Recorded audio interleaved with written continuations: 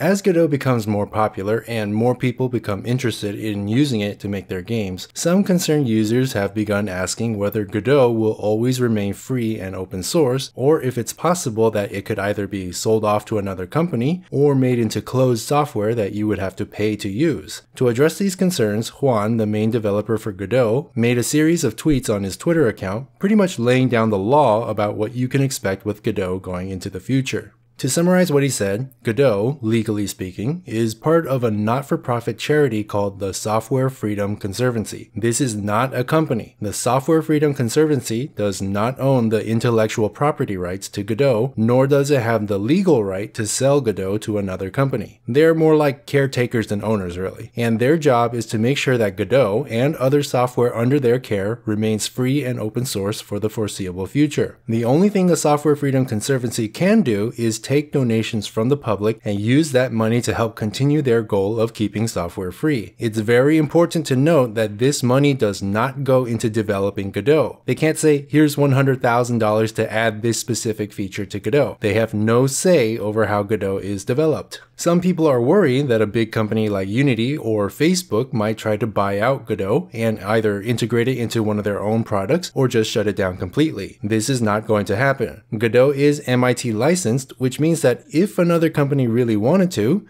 they could just copy and paste Godot's source code from GitHub and integrate it into their own product, but they can never purchase Godot itself or shut it down. Godot will always be available for free and always be open source, even if other companies decide to use parts of its source code in their game engines. Godot, by its very nature, is not developed by some small inner circle of developers. It's truly a community effort where thousands of individuals work to improve Godot in their own way. I recently made a video talking about the upcoming changes in the next update to Godot, and pretty much every change was made by individuals working independently, and no one was directed to make these changes by Juan or anyone else involved with Godot. Everything was done voluntarily. Basically, what Juan is trying to say is that you have nothing to worry about. Godot is free and open source and will always be free and open source. It cannot be sold to other companies, and no one, not even sponsors like Mozilla or Facebook, can influence the development of Godot using money or donations or gifts of any kind. Your copy of Godot is yours to keep forever,